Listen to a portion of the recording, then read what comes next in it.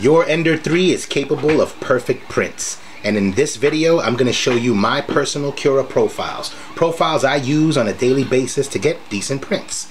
This is Frankus with Famous Flying. Let's get started.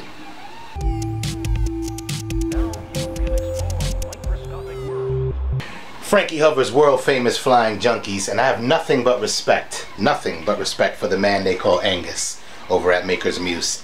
The man is a pillar of the community, and honestly, I would absolutely hate to have him show up with his crew of cronies, break my legs, and take my printers. Look, that's...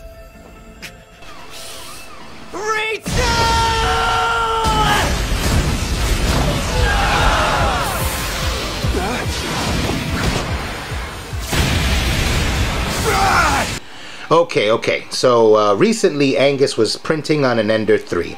I could see the printer struggling. I kind of cringed as he pulled a stringy, sloppy mess off the bed. I thought to myself, if Angus can't do it, no one can. I mean, look, he was plagued with so many of the same issues I went through.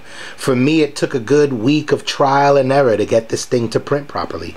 I was having issues with stringing, extrusion, issues I didn't seem to have on a cheaper Instone 3D printer. More on this later. So it's inconsistent. Hugely inconsistent. The walls are just shite. And the top's actually a little bit under extruded, surprisingly. This prompted me to compare my settings between the two printers and create a sort of mashup of the two.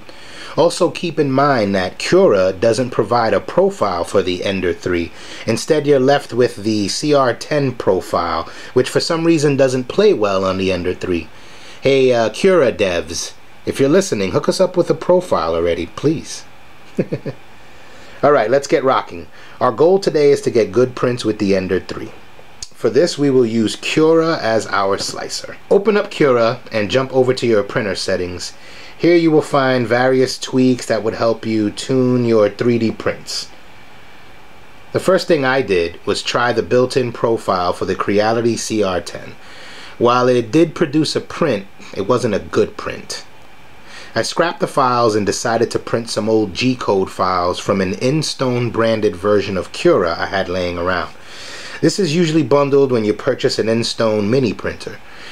It proved itself and brought me one step closer as I could clearly see my prints had improved. At this point, I figured there had to be some settings I could copy over from the existing CR10 profile. I toyed around for a good week and I kind of applied what I had learned from other Ender owners. The following is what I would refer to as God settings for the Ender 3. I'm really enjoying my time here in 3D printing land. I'm not an expert, but I do hope this video helped you out. I would greatly appreciate it if you subscribe and hit the bell for future updates. I'm going to show you a series of screenshots. Go ahead and pause your screen as they appear, or click the link below to download the screenshots yourself. Yeah, so big shout out to Angus over at Makers Muse, man. Appreciate you hitting me back on the email there and having some communications. Communication is the key. It's one of the reasons I love the 3D print community. The network is wide open and there's so many people willing to help. Frankie Hovers, world famous Flying Junkies. I'm out of here, people.